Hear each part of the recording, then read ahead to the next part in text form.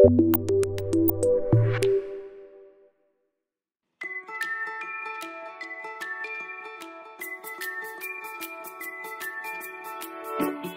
Mike Pennacchi here.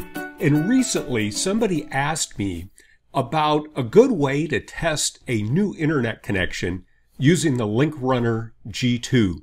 So in this tech tip, we're going to go through how we can run a test to make sure that we can get to the resources we need to get to and we're getting the speed that we want to get.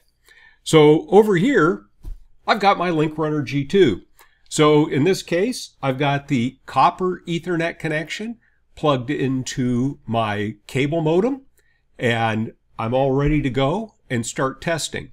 Now, before I start doing my testing, what I did was I went in and loaded the Speedtest app up on the LinkRunner G2. And I did this by going out to the NetAlly App Store, searching for Speedtest, finding a Speedtest app, installing it, and then moving it to the home screen of my LinkRunner G2. So now that I have my Speedtest application loaded up, and I've got my LinkRunner G2 connected to my internet connection, I'm ready to come in here and run my test. So I'm going to click on the NetAlly icon here at the bottom of the screen, and I want to go in and put in a couple of targets that are important to me.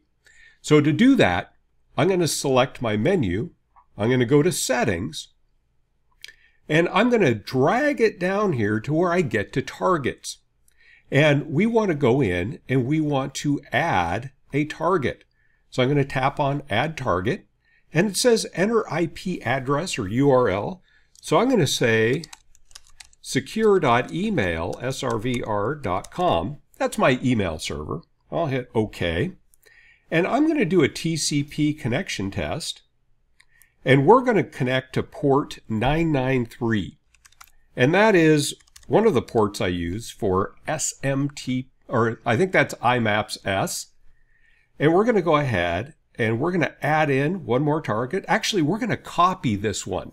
We're going to make that really easy. So I'm going to say duplicate, and then I'm just going to change the port to 465. That's the other port that I use.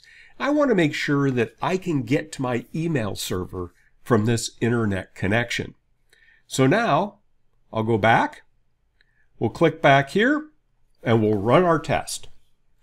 So we're out here, we're running our test, and we see that we're connected at gig. We got an IP address from our cable modem. We got our DNS server. We got to our default gateway.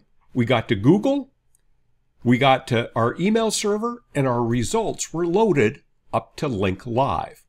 Now I want to run my speed test because it's not good enough just to know that we have the connectivity we need, but we also want to make sure we're getting the speed that we expect. So I'm going to click on my home screen, and there is our speed test icon that we had installed from the App Store. So I'm going to click on that.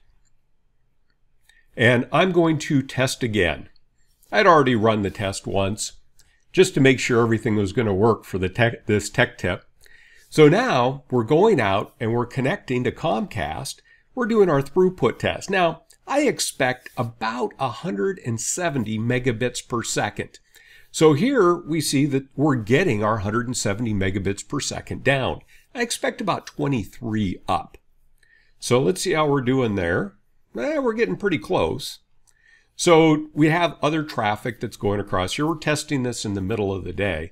For a new connection, we'd expect to get whatever contracted speeds we have.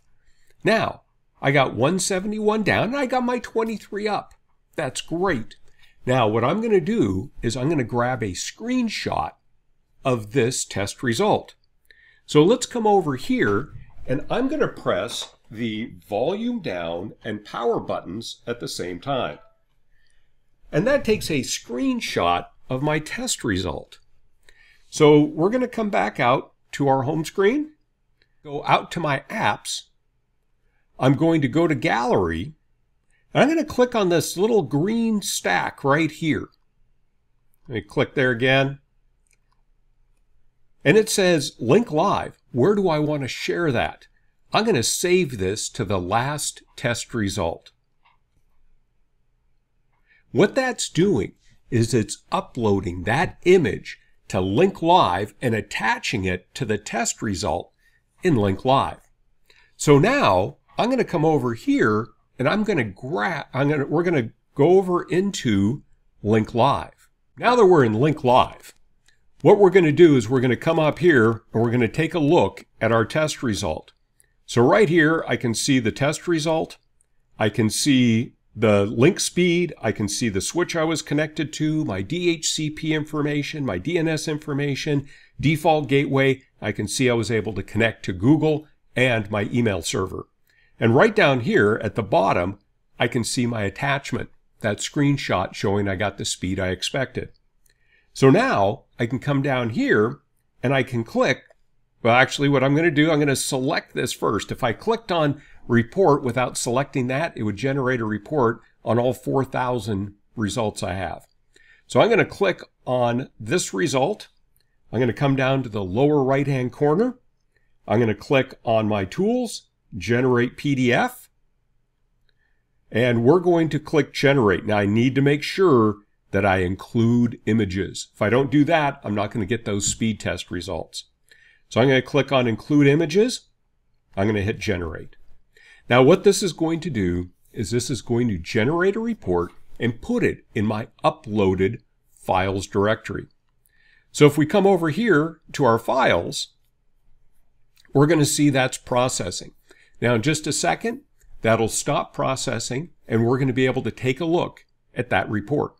All right, now that it's completed processing, we can see our test results right here. We've got all of the tests that we ran in there, and down here we have the speed test. So I could download this PDF or I could print it right from here. So the important thing out of running this test is that we were able to validate our internet connection and show that we are able to connect to the devices out on the internet we need to connect to, and we were able to get the speed we expect out of that connection. So this is how we can use the LinkRunner G2 to validate our internet connections. Thanks for watching this tech tip, and be sure to check out the other tech tips out on NetAlly.com.